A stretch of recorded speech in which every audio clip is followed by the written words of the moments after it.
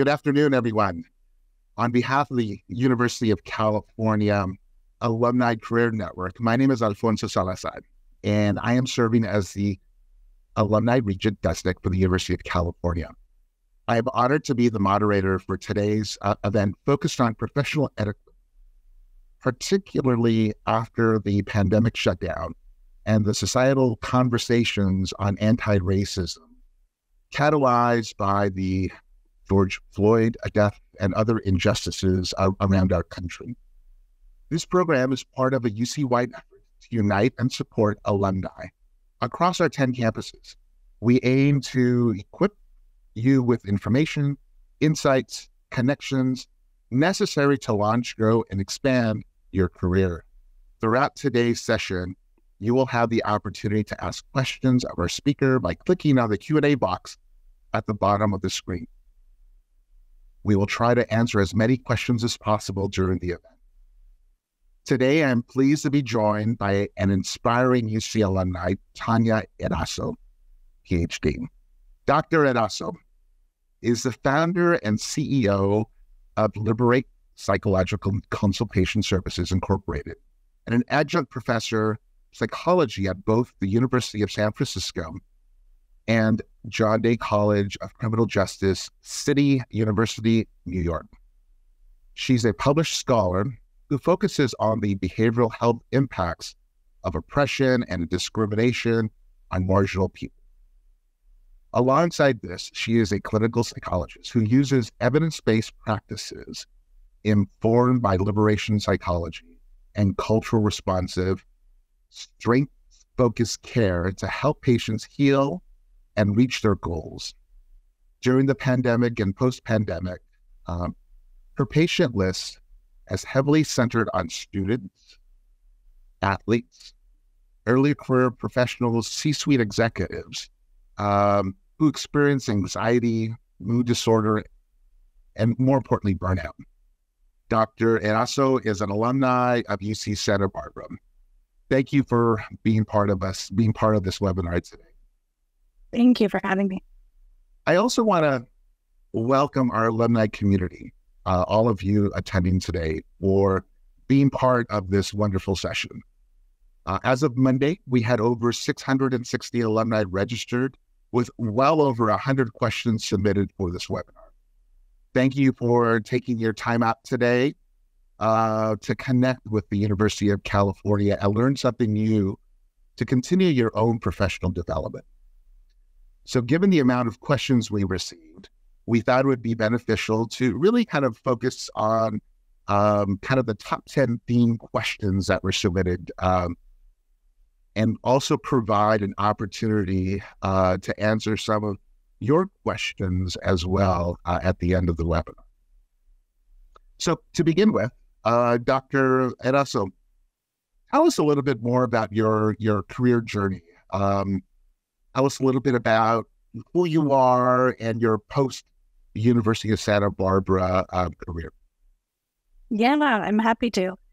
So I'm not the typical, know what you want to do and go do it person, and I'm pretty proud of that, actually. I'm a child of immigrants, and my parents really prioritized education and a stable, high income. So their vibe was kind of like, you can be a doctor or a lawyer, that's it. Right? Like, that's your choice. But I went to UC Santa Barbara. I got my degree in law and society, and I thought, okay, I guess I'm going to be a lawyer, right? So I took a year between what I thought was going to be undergrad and law school, and I moved to New York City. I wanted to study for the LSAT and basically just live a little bit, see what's out there, right? But then once I started seeing what's out there, things shifted for me. And I was like, I don't think I want to be a lawyer anymore. And I remember when I told my dad this on the phone, he was in California, and he legitimately hung up the phone. He was so upset, right? But I think that was coming from a place of fear for him, right? Where he was like, this is what I know can make money in this country. So what are you doing, right? But I worked a few different jobs. I worked in a few different spaces. I worked as a comedy club manager for a while because I always loved stand-up comedy. So I was like, why not do that? Why not be in that environment? I worked in offices just to like make money and figure out what I wanted. And I also talked to attorneys to see if I should just like power through it and become an attorney anyhow, right? But I think during that time, I ended up figuring out like my why, right? Like, why did I think I wanted to be an attorney? I'm like, what do I actually want to do with my life?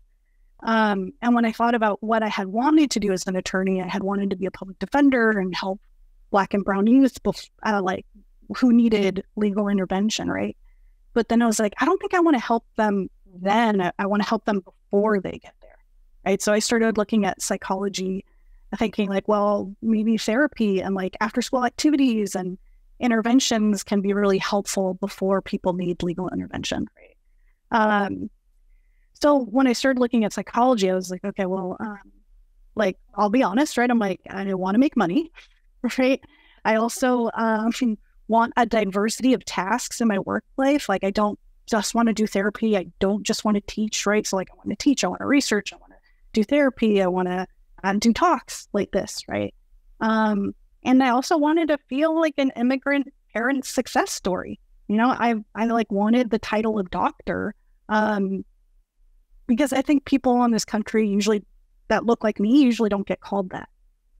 So it was partially a pride thing, but it was also like, well, the PhDs are the ones that are usually diagnosing mental health illness. And when they look like me or kind of like from the same population they're serving, they usually have a better read on, is this actually mental illness or is this something else, right?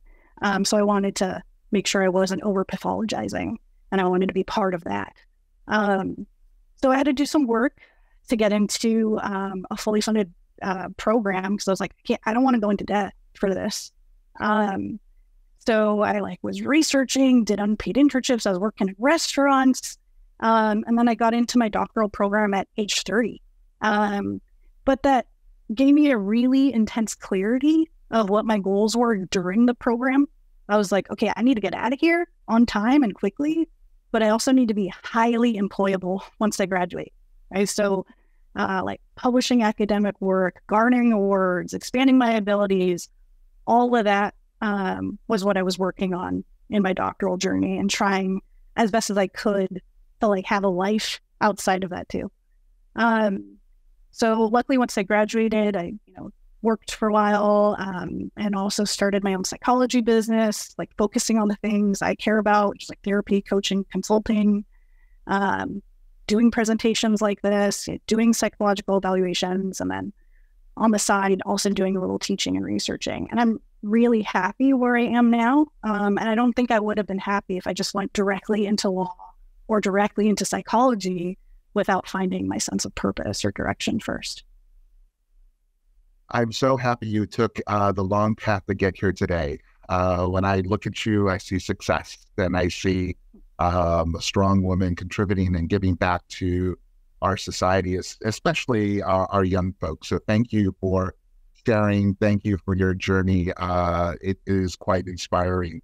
As immigrant growing up, there is always that sense of wanting to make your parents proud. But in that process, there's also a realization that you also have to make yourself equally as proud. And I think you've been able to accomplish that. I grew up in Boyle Heights in East Los Angeles, and had a chance to go to UC Berkeley. And my parents really didn't know exactly where that was. And it's been an amazing journey for myself as well.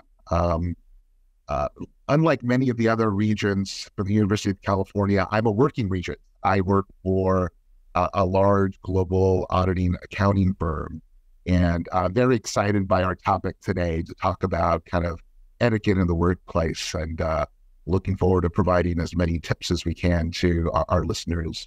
So I guess the first question is, how has the pandemic changed the workplace? And it's such a tricky question because you kind of have to have a baseline of what the workplace was before the pandemic. And I think we kind of forget a lot about that, but wanted to get your thoughts and perspectives on that. Yeah, definitely. And this is such a great question, because I think the pandemic has changed the workplace for different settings in different ways, right? So for like office, healthcare settings, even teaching and like conferences and stuff, suddenly remote work or broadcast are not only like possible, but they're pretty common, right?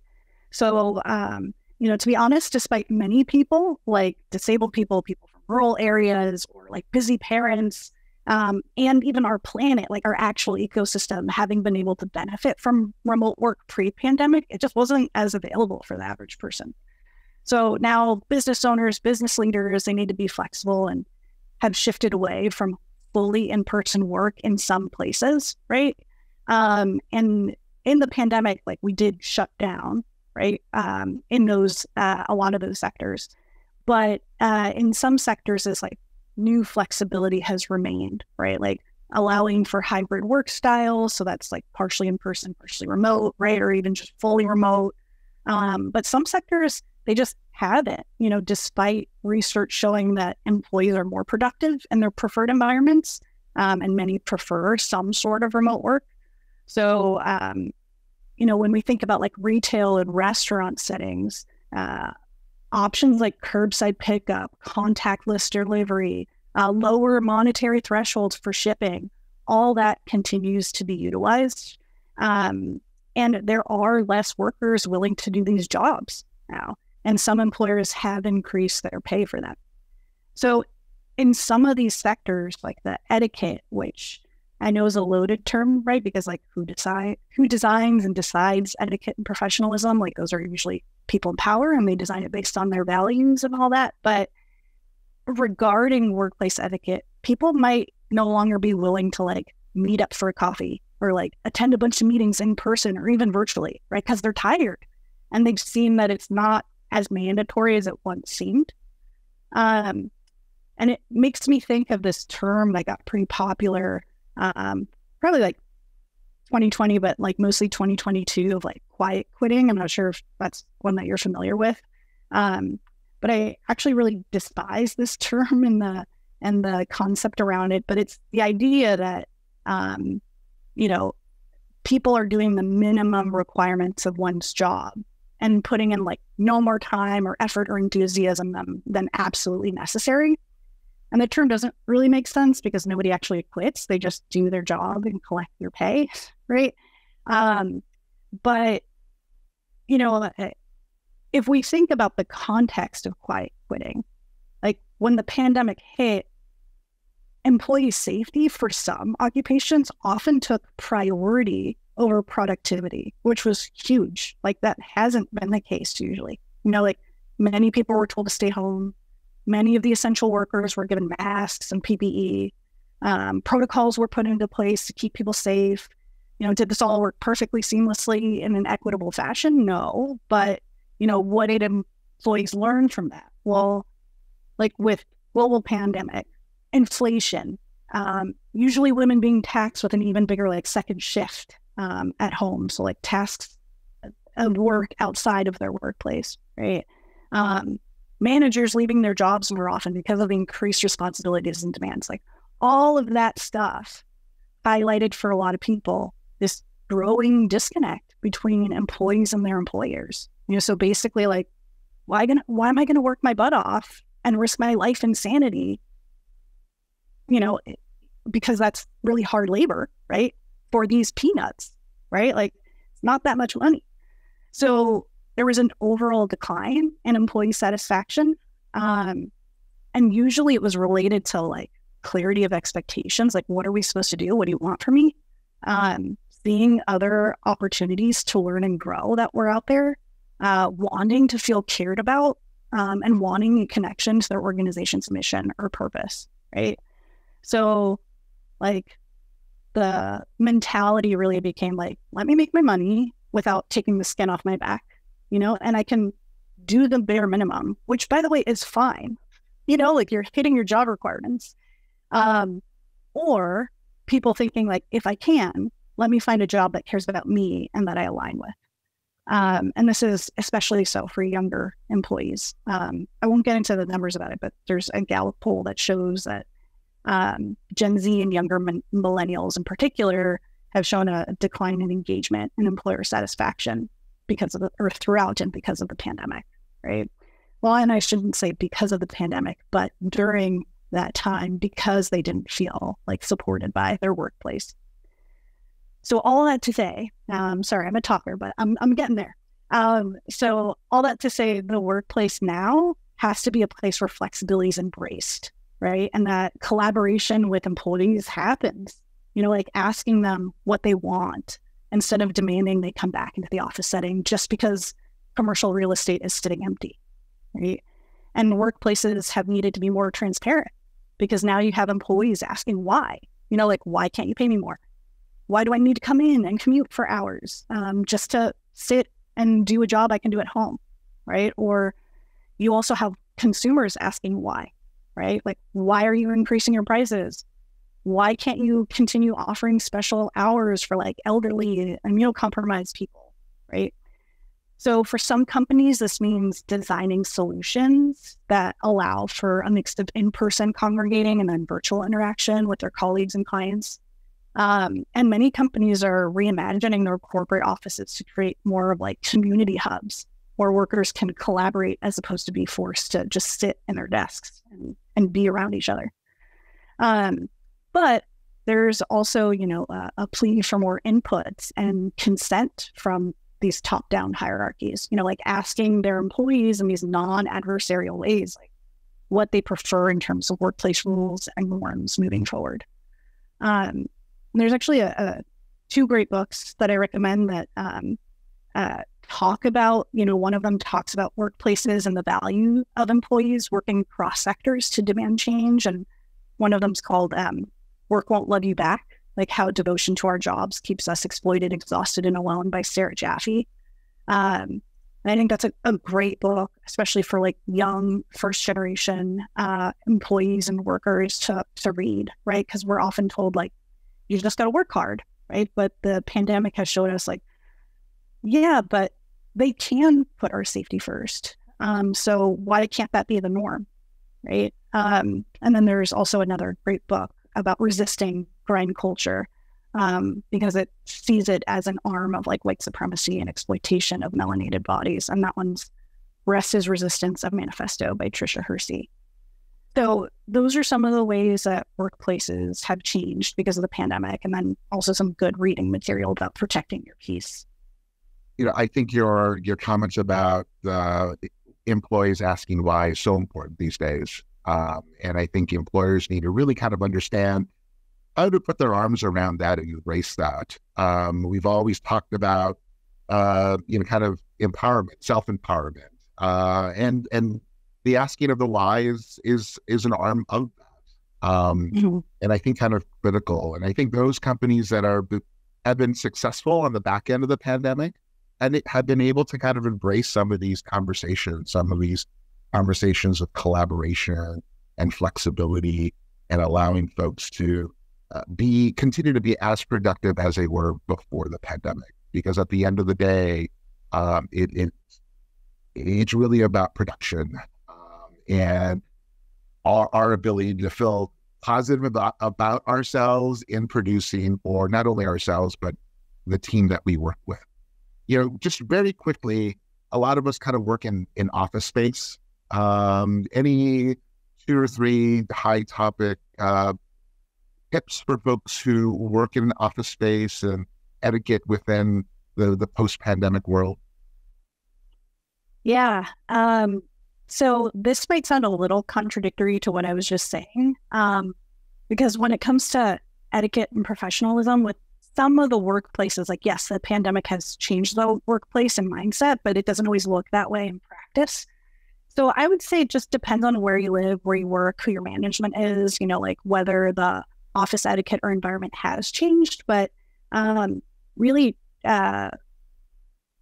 for yourself, if you feel like comfortable to assert some of your boundaries about like, I want to limit in-person meetings, right? Or if I work in an office type setting and I want to wear a mask, like, is that like, can I still wear one? Like, can I ask people to wear masks when I first meet them, right? a lot of people are back to like shaking hands and even not washing their hands, so feeling comfortable about like, how do I want to engage with people? Like, am I okay with washing hands, shaking hands? And then how do I kind of like discreetly like sanitize afterwards? Because I don't want to be like offensive to people, right? But I think what ends up happening is that a lot of our most vulnerable employees end up having to fend for themselves in terms of safety. So like, disabled and immunocompromised people. But they can always like try and advocate for COVID testing when they're meeting in large groups, or if they travel for work, advocating for reimbursement for quarantining costs, if they live with other people and don't want to come home and potentially infect them. Right. But I just do want to be transparent too. I know that can take a lot of privilege and like comfort or feeling comfortable and being confrontational sometimes about things. So just negotiating for yourself, like what feels worth it and what are the things that I do want to ask for and what are the things that I do want to hold a boundary on. Taking care of yourself is not being privileged, right? Feeling good about yourself, your safety in particular, is not something that we should apologize for. And I think in many of the industries that I work with, we're beginning to see that openness and supportive of employees. There's also a lot of questions that were asked about networking, and how do we do that in today's world? I mean, we're still virtual today, which is fabulous because we get the word out to more people. But there's still an opportunity for us to need to get out and meet people, interact with people, share our ideas with people. A few thoughts about networks and tips for individuals about that. Yeah, for sure. I've actually, through the pandemic, had a lot of patients who felt like this job isn't working for me, so I'm going to leave, right? And then feeling like, how do I network with people? How do I get my resume out there and read? Because I know there are a lot of people applying for jobs. So I would say, firstly, reach far and wide, right? Like tech allows you to reach people across the globe or the state, and you should do it. Like you should use this resource, right? It doesn't have to be that you're like moving across the globe or across the state, right? You can if you want to, but the network doesn't have to be confined to the small area that you're in, right? And try networking by having genuine conversations with people. One thing I've noticed, maybe this pops up more in therapy, but people really love to talk about themselves, and that's great, right? So ask them about their work path, like ask someone about what their journey was, right? But do it because you want to learn, right? And just be warned that like if you're inviting someone to coffee, but you actually want to get a job from them, they're going to sniff it out immediately, right? But if you try to talk to make a connection and not just to get something, you're increasing your network like by a lot, right? There's actually another good book recommendation here that discusses finding your path in work and covers networking in this like more sincere way. And it's called Designing Your Work Life by Bill Burnett and Dave Evans. I think that's a great place to look at things, get some input there. But with networking, people often feel like, well, but you have to be extroverted to do that, right? So if you're an introvert, you can try email or something virtual like Zoom, right? You can meet other introverts in your field, right? They'll feel just as content to talk with you and not like a huge, big group, right? So you can also ask a more extroverted friend to help support you in networking, right? And just another thing I think that's pretty helpful is just joining things other people in your field will go to or like, right? So when you go to those events, try not to stick to just your people, right? But meet new people with some sort of like power or pull, right? Don't feel uncomfortable like approaching someone just being like, oh, hi, like I read your book, or like, I saw your LinkedIn profile. And I think something to think about when you're younger is that your current colleagues, they might actually be those people that are in positions of power in the future. So just like treat them well and help each other out. Not necessarily because you're trying to get something out of them, but you have a connection now that you can start working on, right? I will say, just kind of like winding down here about it, like just really use the privilege of being a student or an early career professional or like a career switcher, right? Because a lot of people like to feel like they're helping the next generation or a generation who's like starting afresh, right? So don't be afraid to reach out and ask someone to talk. You'd be surprised how many people are like, oh, you're an early career professional? Let me tell you how I did it, right?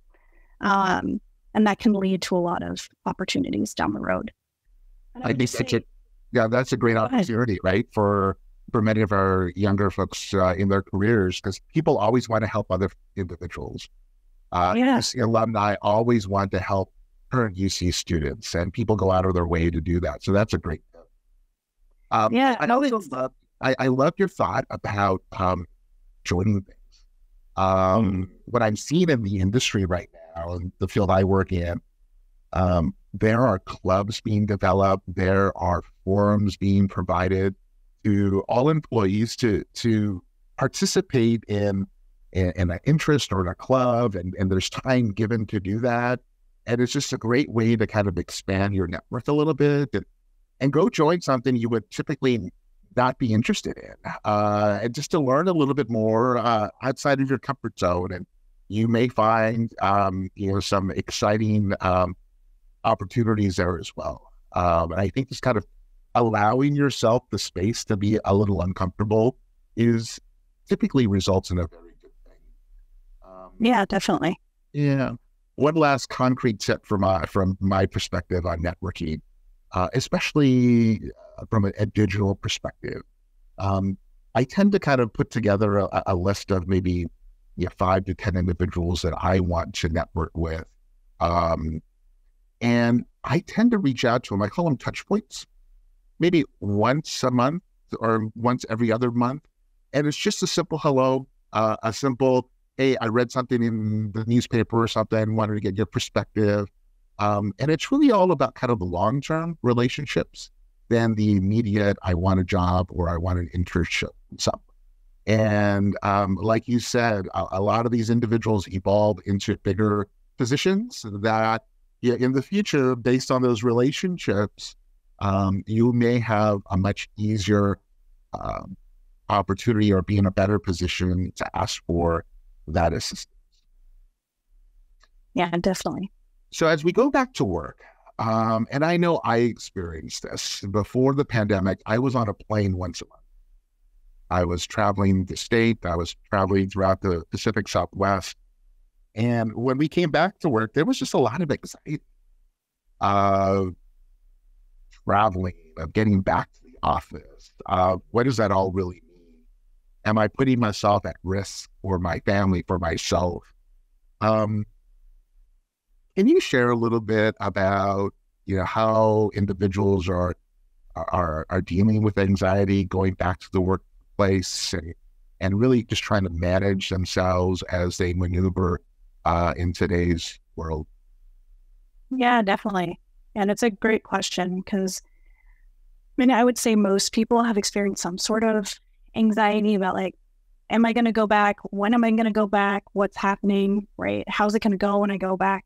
I would say make a plan, right? Like think through how you're going to greet people. Think through how you're going to say no and hold a boundary. Like even practicing saying stuff like, oh yeah, I think a company lunch is a great idea, but I'm only able to attend if we're eating outdoors. Like, is outdoor seating available there? Right? Like practicing saying those things so it doesn't feel like you're so uncomfortable and can't ask. Right? And then also communicating your plan, whether it's like to your family, your roommates, your job, right? Discussing what you feel is negotiable in your plan, right? Trying to problem solve together. It doesn't have to be like, it's my way or the highway. This is what I'm doing. Like, hey, these are the concerns I have. This is what I'd like. How can either you, like as the employer, or you as my family, support me in this? And then if the anxiety is negatively impacting your day-to-day life, like come see me or another therapist, right? That's what we're here for. But if cost is an issue, there's actually another resource I want to share. That there's this great organization that's located in Australia, but they're called the Center for Clinical Interventions, and they offer free self-help type materials on their website. So you can go there and download some like workbooks. If you're like, I'd love to go to therapy, but I either don't have the time or I don't have the money or I don't have insurance to cover it. You can work on some of these evidence-based practices through the workbooks on your own time. You kind of touched upon it already, but work-life balance, working from home, the hybrid, the try to pull it together, the family, the self, tips, thoughts, advice for folks?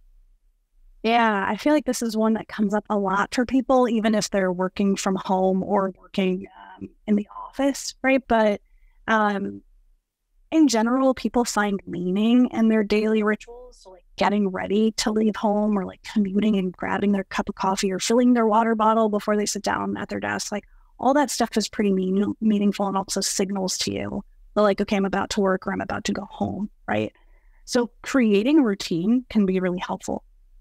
Creating a routine for starting work and then also for ending your work day. And then also a routine for the days that you're like at home or in the office, like creating routines around both of those things. Right? And I would say, of course, most importantly here is like trying to create a separation from work and your home life. So it can be like physical separation. Like if you're lucky enough to have, a home office or something, great. But if you don't, and you're like, well, I share this apartment with like 6 roommates, being like, there's a specific chair that I sit in and that's where I do my work, right? But also creating like a mental or emotional separation from work and home life, right? Of like after X PM, I stop working. I don't let myself feel bad about it either. Like I've done my work and now this is time for me to do my other stuff, right? And then also carving out time for yourself, the same way that you schedule things like meetings, scheduling time or protecting out time for yourself, right? Like on the evenings and weekends, really prioritizing yourself. And I would say in those routines that you've adopted, really create flexibility so you don't get bored or lonely, right? Like making sure that it's not like every day that you're finishing work and just like watching your favorite show by yourself. I mean, if you're into that, great. But if you start feeling lonely or you just start getting bored, like try a new language class, like whip up a new breakfast drink, always trying to make it a little bit flexible and novel, right? And I would say the last thing that to me is like the most important thing is that you don't walk back this work-life balance you've created unless it's because you want to or for a really good reason. And to me, because I feel bad is not a good reason to walk back the work-life balance you've created. Right? So those are some good ways, I think, to maintain work-life balance. So now that we've created these work-life balances, how do we best adjust the work environment while keeping our own identities? Yeah, that can be a tricky one, right? I would say the biggest asset here would be to find a work environment that feels doable for you, right? I won't talk too much about like my journey here, but I will just say like clinical psychology is a really like white, cis, hetero, female space, right? And I didn't quite feel like I was seeing myself in the classes I was taking and the people I was like training under. But I would say like you can still find people that are like you, right? You won't need to feel like you need to jeopardize who you are if the work environment and culture feels like it's a good match. So go explore places, look at what the makeup of their employees look like, the makeup of their higher ups looks like. And then once you feel like you're in a potentially comfortable space, just show up in the workspace how you feel comfortable, right? Like if you want to share about your personal life, fine. But also keep in mind, like oftentimes workplaces are not safe, right? Particularly if you're a minority there or if the boundaries are really blurred at your job or like maybe it's like super competitive, the people that are working there. So it's not to say don't be yourself. You should definitely be yourself, but only share the parts of you that you want at work.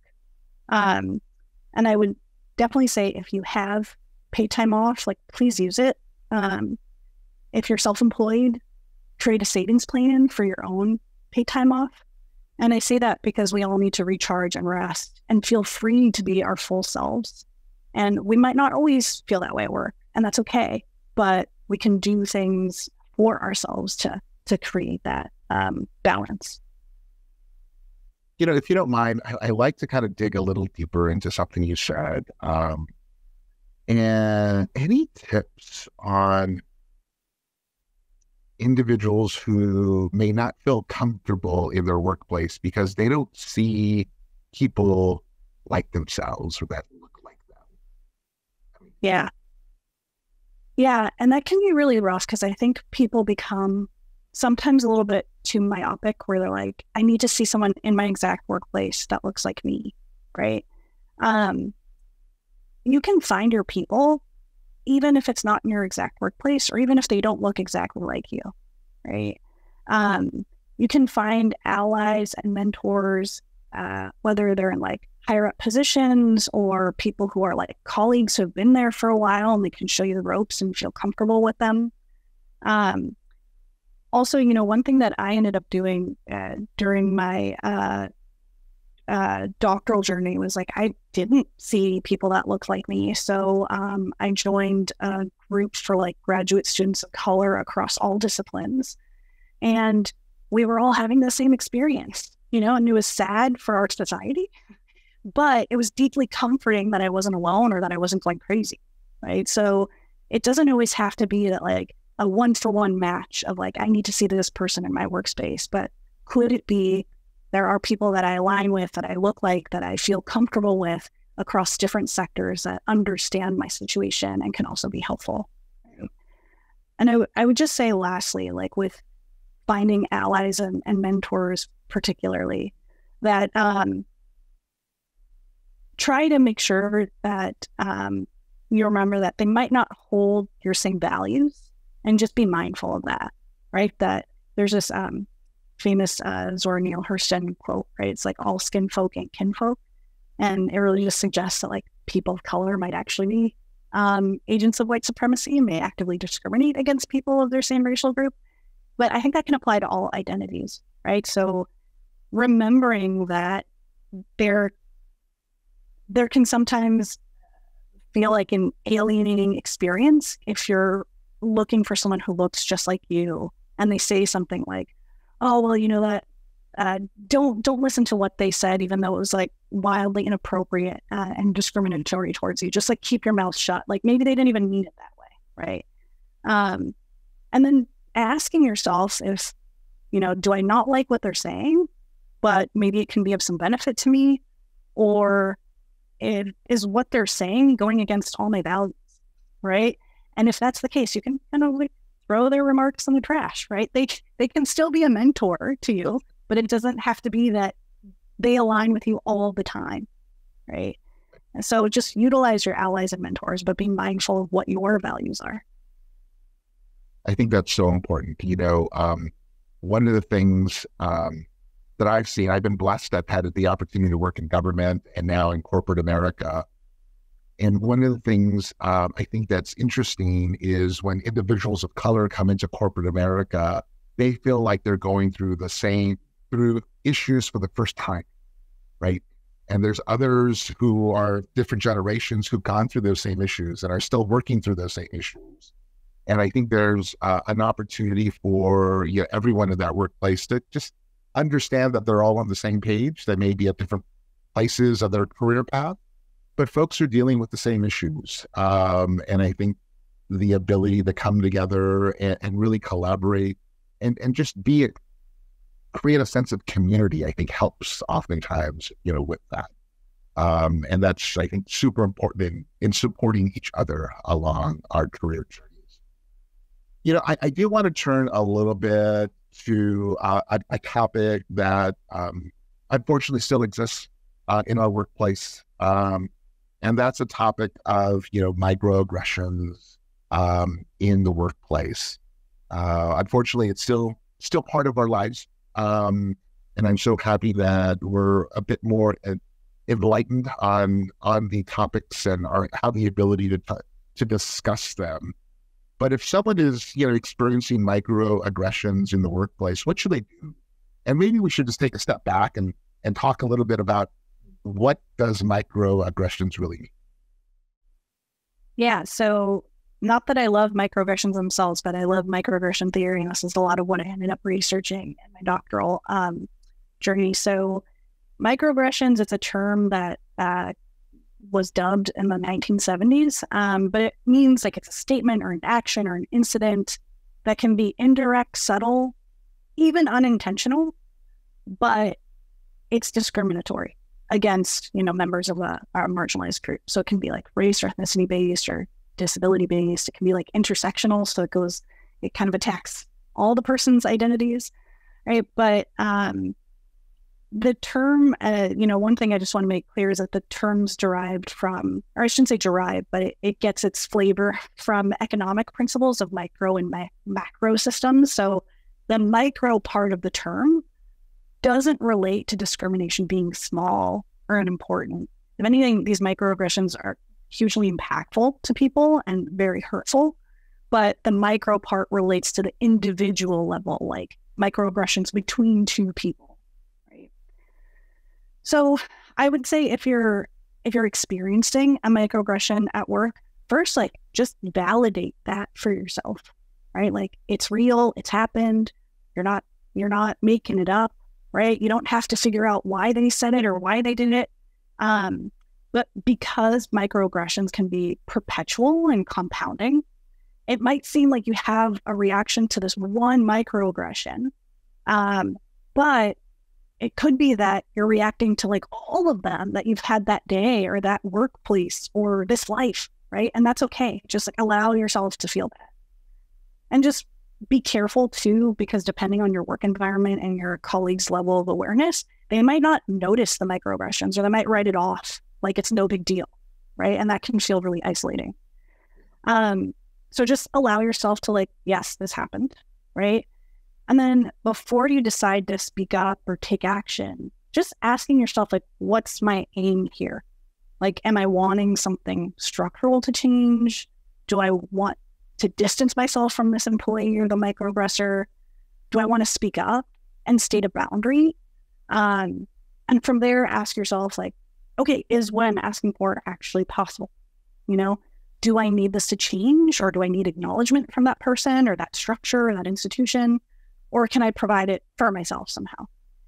The reason I say that, I'm not saying it to be like, oh, don't take any action, but just that as a therapist, I see that oftentimes people react out of fear, hurt, or anger, and they'll freeze or they'll lash out, but they don't take the time to just process their emotions and figure out what they really want. So I encourage you to ask yourself what you want, and then find some emotional support from trusted sources, whether it's friends or coworkers, and be really clear about what you need from them, right? Saying stuff like, okay, listen, I just need a vent. I don't want advice right now. I just want you to hear how messed up this was, right? Or like, ask them if they can speak up for you when something like that happens again, because you were just like too stunned to react, right?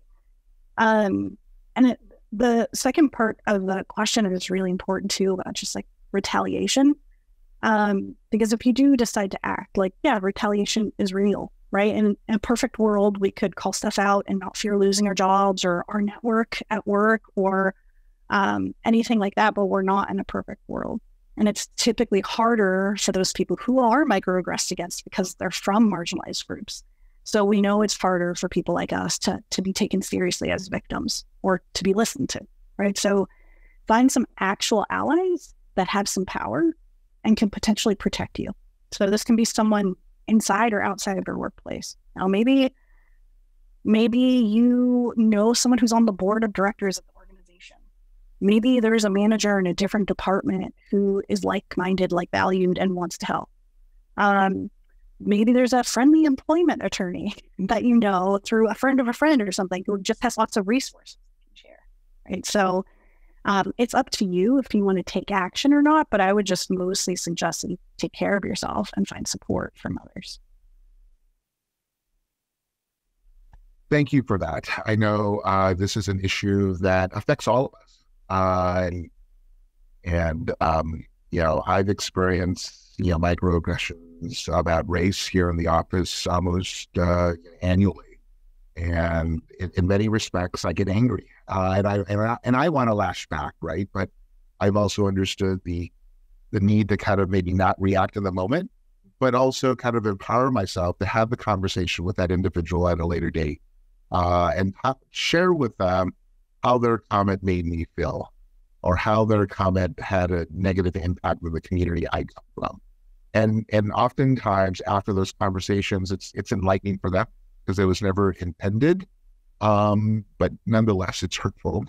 And it's okay to be angry and hurtful, but having the ability to have those networks and react appropriately, is incredibly important. And I think that's different for everyone. So thank you for kind of laying that out. So about 30 years ago, I left UC Berkeley, wanted to change the world. And I think my wife and I are still on that path of trying to bring change to our communities.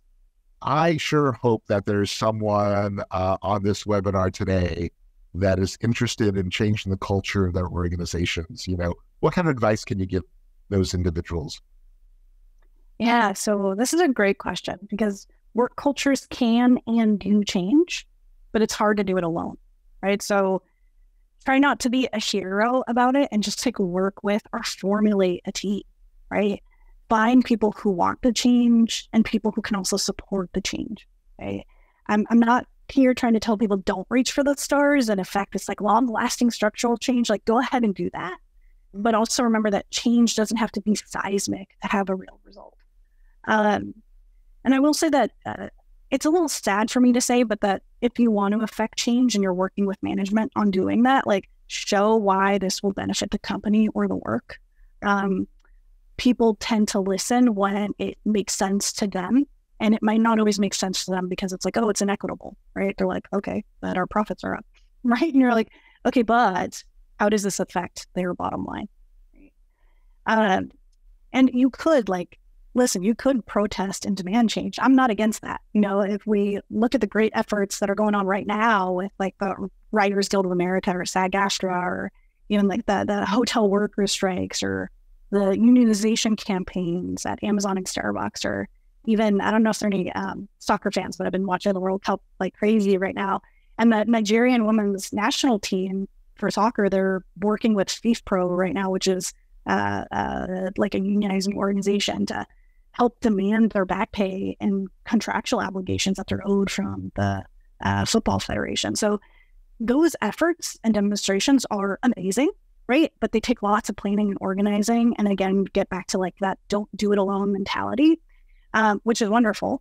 But I just imagine people in this webinar are looking for smaller changes in their culture of their organization. So that's what my answer is focused on. But I would just say, aim to leave an organization better than you found it. And it'll be a better place for you to work, and hopefully for people after you. So if you want to make a culture change, just try. That's great advice. Just change the place, your environment, make it a little better than what you found it, is just always great advice. And it's that incremental change that really makes a difference over time. So thank you. I think we have time for a few questions from the audience. And let me take a quick look. One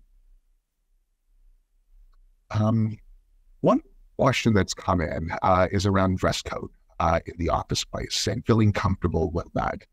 Prior to the pandemic, I wore suits and T-shirts.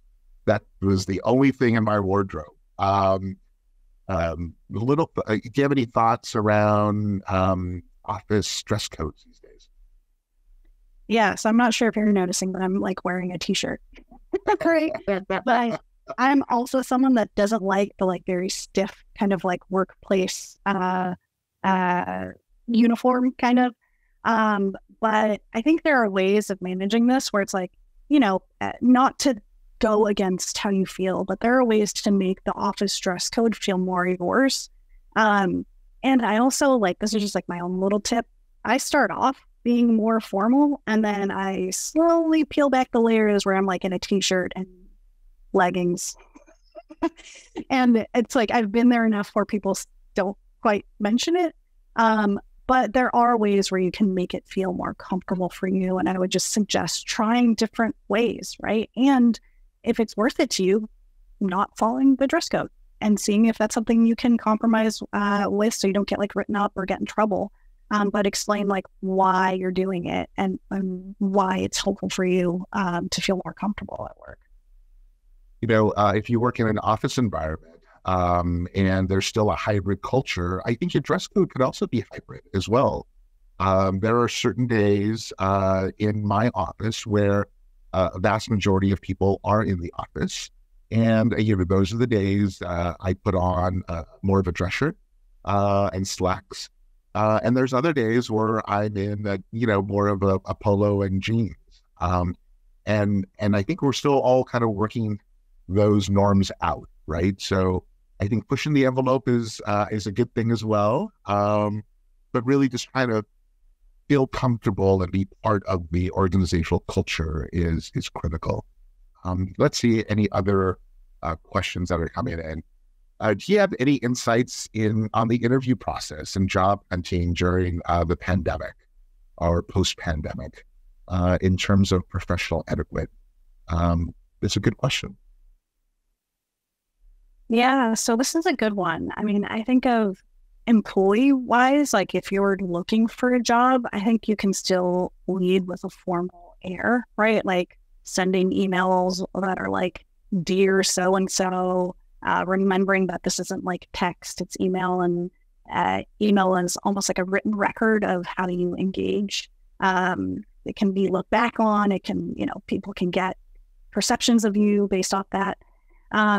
Also, when it comes to like managers and employers, it depends on the sector, but some of these places really need to hire, right? So if you feel like, oh, I don't hit all the requirements of this job listing, I don't know, you should maybe just try, right? Like try as much as you can to tailor your either cover letter, your resume, make sure that you're using the same words that the job listing posts, but also use your networking, right? Oftentimes places will hire someone based on a recommendation from someone, or they know someone in their network, right? So I would say, things haven't quite changed from what I've seen in the pandemic, but there is also more flexibility that you can ask for if you do get hired. Like, can I get like a hybrid workplace setting situation going on? Do you pay for more benefits? Can I get home office equipment? Can I work, on certain days during the week or certain hours? Right. So there's maybe some more flexibility that can happen too. I think first impressions are still very important. And that first impression as you enter an interview, as you meet someone for the first time, whether it's virtually or in person, are still very important to really kind of understanding each other as human beings. And sometimes those impressions, unfortunately, kind of carry on. So that, anything you could do to, be a tad more formal or be on your game or understand or have a plan, I think it's just, as important today as it was in 2018. Let's see, I think we have time for a few more questions. Do you have advice on small talk at the beginning of a meeting? Especially when meetings are on Zoom. So I think actually, I'm trying to remember if this is in the Designing Your Work-Life book, or if maybe I read it somewhere else, but they suggest that small talk in the beginning of meetings is really difficult in the sense of people will just kind of group up and talk, two people, especially on Zoom. It's hard because maybe some people are off camera, some people are talking, and it's hard to, talk and not trample over each other's words. But trying to find connection can be really helpful for fostering cohesion with the group and getting people kind of more interested in the meeting, right? So trying to see oh, do you guys see that, we have a new coffee type that's offered in the like rec room, or how was your commute? Or if you're on Zoom, like, what do you eat for lunch, right? I know some of these things can feel a little bit intrusive, but just trying to foster connection can be the best way of trying to engage in small talk. And it really depends on your comfort level, but also like what's going on with your coworkers. Like some people don't want to be too personal. That's okay. Like meet them where they're at. Or some people feel comfortable telling you about like all their kids' extracurricular activities. That's fine, right? Just try and foster connection as opposed to just like, how's the weather? No, that's it's so tricky these days. And I think as I lead meetings sometimes, and as we're waiting for people to join, I oftentimes just ask a silly question. Who's your favorite superhero? Or, what's your favorite ice cream flavor? And as people are piling on to the Zoom, it becomes a community discussion. But those are just little tricks that I think have been helpful for me over time. So, Dr. Erazo, before we end our time today, the time's just really flown by. Thank you so much for all of your insight and perspectives. Greatly appreciated. But is there one last piece of feedback, guidance you would like to leave with our audience? One thing you really want our audience to walk away with today? Yeah, so, I know we've been talking about work a lot because that's like the focus of this webinar, but I know that there are so many isms out there in the world that can work for or against you. And as employees, we often are made to feel like we have to prove our worth to our employers, and it can be scary to think of losing a job or leaving a job. But I would just say, keep in mind that if a job is not working for you, that you can change that, right? There are so many careers, so many jobs, so many environments out there. And in a world that prioritizes hustling and grinding culture, please prioritize yourself, whether that's setting boundaries around in-person gatherings when you're immunocompromised, or setting parameters around your work hours, or finding a new place to get your check, right? Prioritize yourself, because companies won't, and you mean a lot to the people around you. Well, thank you so much. Wonderful, wonderful advice. And thank you for all that you do in keeping our community healthy. And I encourage everyone on the webinar today to reach out if you do need help, if you do want to talk to someone. There are so many people out in our UC family who are willing, who are standing by and ready to be helpful. So thank you once again, and congratulations on an amazing career. Thank you. We're getting close to the end. On behalf of the University of California, thank you for joining today for our UC Alumni Career Webinar. Thank you for everyone at UC who make this possible. It was truly a pleasure to connect with all of you today. I appreciate all the time you've made to connect with us, and I hope you've gained some valuable advice that will be helpful for your career. Once again, thank you, Dr. Erazo, for your time, your generosity, and your commitment to the University of California. Great advice, great insights. I think we've all taken them to heart. For those of you who've participated, please provide your feedback via the survey gizmo that you'll all be receiving here shortly. Your feedback is greatly appreciated, read, considered, and definitely has an impact on future sessions as well. In addition to that, there's many ways for alumni to give back. I invite all of you to sign up as an alumni advocate on UCAN, the UC Advisory Network. And that link is going to be dropped into the chat. UCAN is a digital grassroots community that focuses on issues that matter to UC, not only to UC staff, students, and alumni. I've had the opportunity to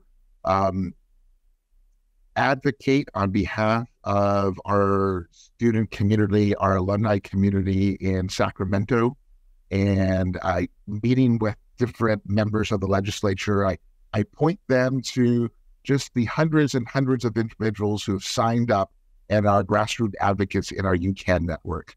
So it's something that I would encourage all of you to participate, to be involved with, and really kind of do little things that make a huge difference, like ensuring that California fully funds the budget for the University of California for the next fiscal year.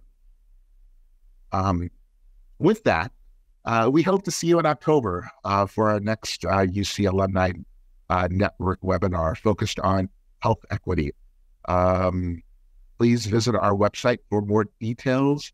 And with that, I'd like to wish all of you a wonderful afternoon, and thank you for being part of our UC family. With that, have a wonderful day, everyone.